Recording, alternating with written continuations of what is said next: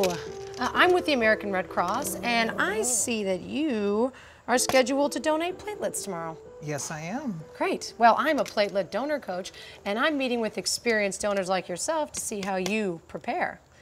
May I come in? Well, I'm gonna come in. That's such a cute dog.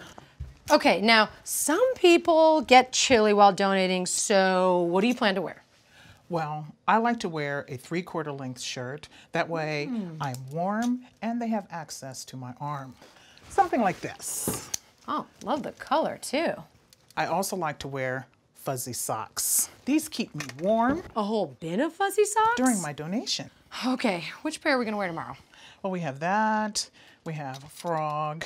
These are like shoes. Listen, I'm gonna need to borrow these for research. Research. Yeah, and these ones for research. You know what? I'm just gonna take them all with me. Just, you know, just for research, for platelet research.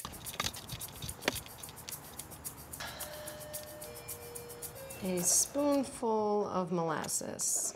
That really works? I had dealt with some iron problems earlier on. One of the technicians at the Red Cross suggested a spoonful of molasses the day before I donate.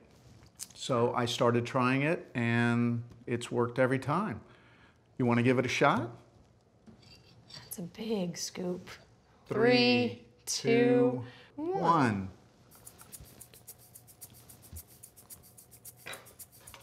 Oh no, that's not like honey.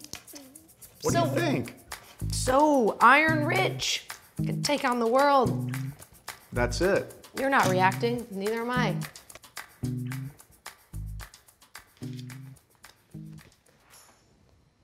So, how much sleep do you get the night before donating?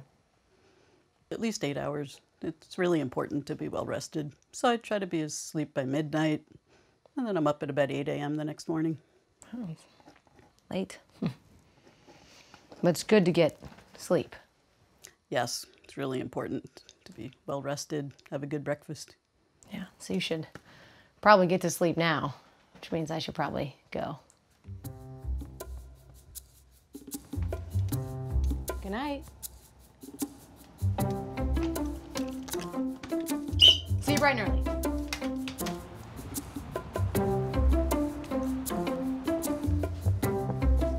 Hi. Are you ready to donate today? Yes. I've been up. Have you filled out the Rapid Pass in advance, the American Red Cross? Oh. They've got a blood donor app. Will save you a lot of time when you get inside.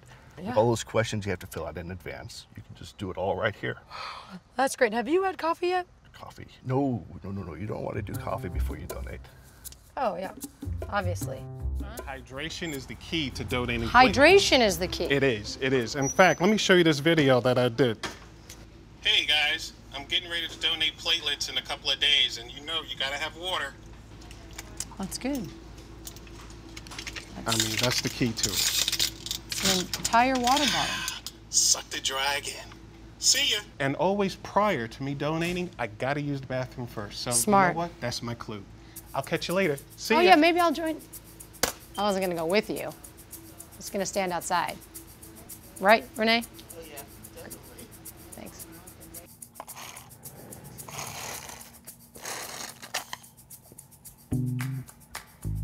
I love this movie.